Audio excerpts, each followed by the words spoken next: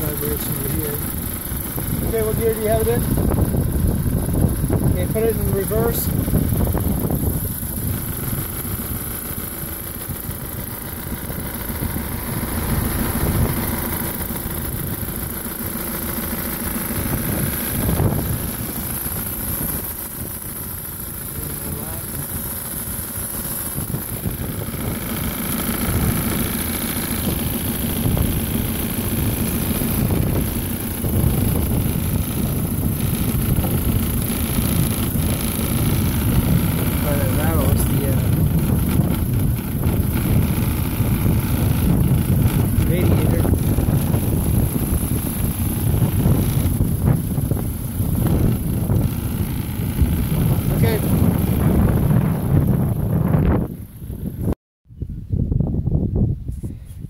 In order to remove the engine transmission on this side, you've got to take the battery out. So we just connected the cables here, take the gearbox out, taking out these bolts.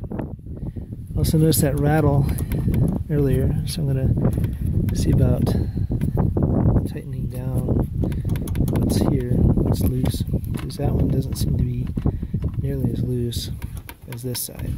So we'll figure that out. And then gotta get in here because that mounts on the other side of that. So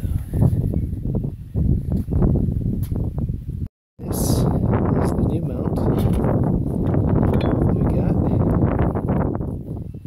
Okay. So it sits down there.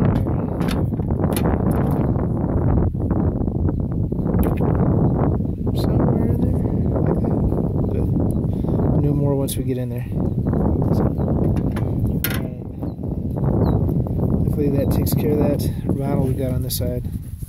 But considering 165 or so thousand miles on it, I don't think we're doing too bad.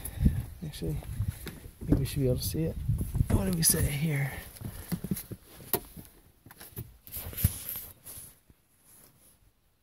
$164,975. Very close to 165,000. So get that replaced before the autocross this weekend. Alright, so we've got the airbox just kind of moved up out of the way here. The battery trays out. And that kind of shows us what we've got here. This through bolt. Okay, behind that cap is where that's at. Okay, and then we've got these bolts that are holding it down. So if we look at the new one, you're gonna see how it goes in here. So we see got this bolt back here, got this bolt. So dinner coming up, so we will get to this afterwards.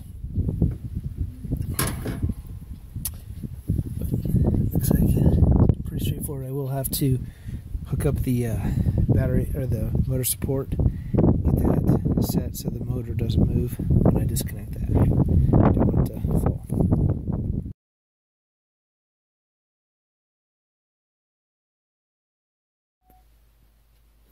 Well, got it replaced, got the new one in.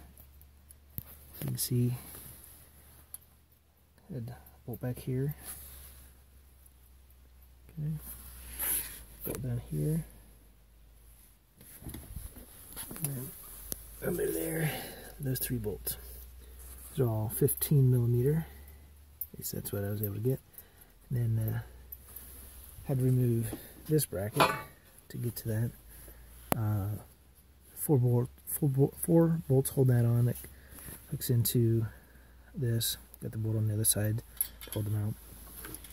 So on those, 1/2 inch is what I was able to do. So probably some metric standard conversions there, but go and torque this down, get it put in, get ready to put it back together.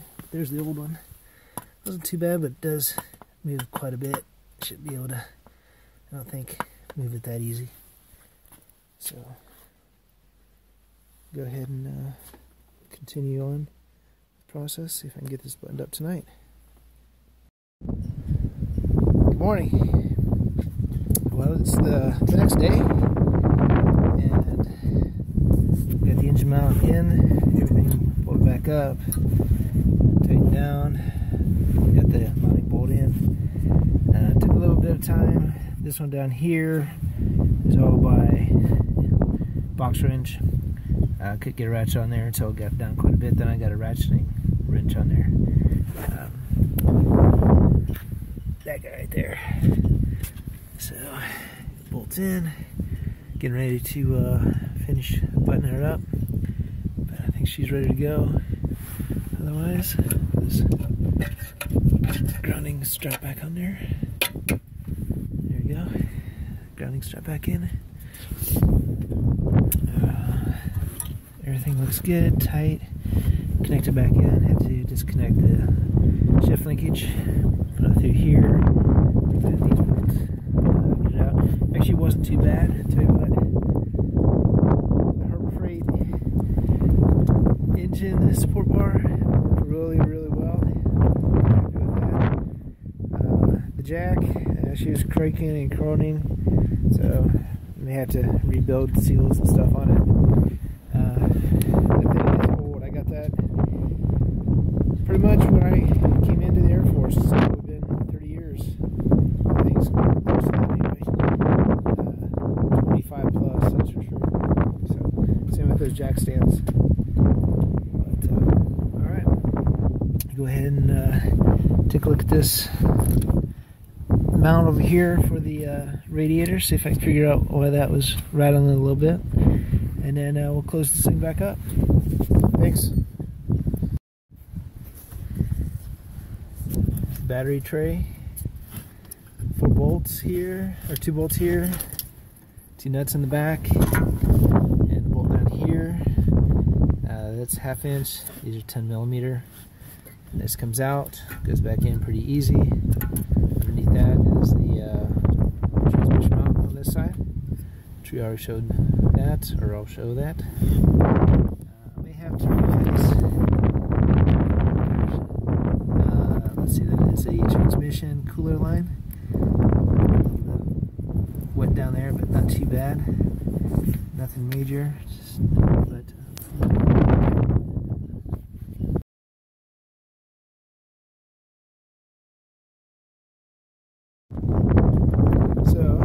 box is back in, getting ready to put the battery tray back in, battery back in. So you gotta remember, plug, careful, plug the air temperature sensor in, connect it back down into the intake. You have the historical box, wire here, comes back to the auto air control valve. Make sure that wire is plugged in.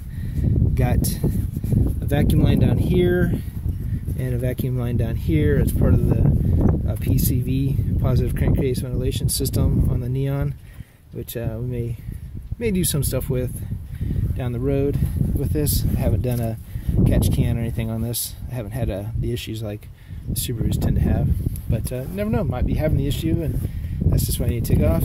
Last little plate go on, it covers over here, protects the throttle linkage a little bit.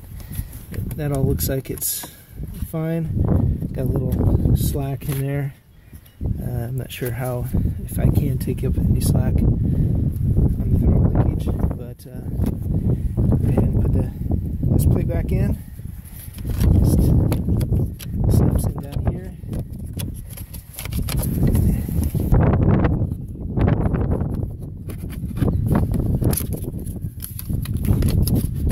There we go. Maybe if I was putting it on right. Snap in place. Alright, good deal. Alright, this is a little bit tighter. I'm not sure if the bushings are just worn out. It's a little bit loose down below as well. So I may have to eventually get some new bushings, but kind of bent that bracket down to help hold it in place a little bit tighter. Connection. And let's get the battery in, start her up. Alright, check it out. That's drive. Nice and smooth.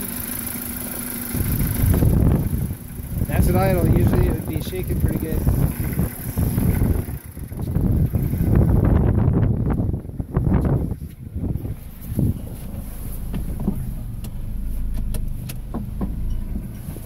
Put in reverse.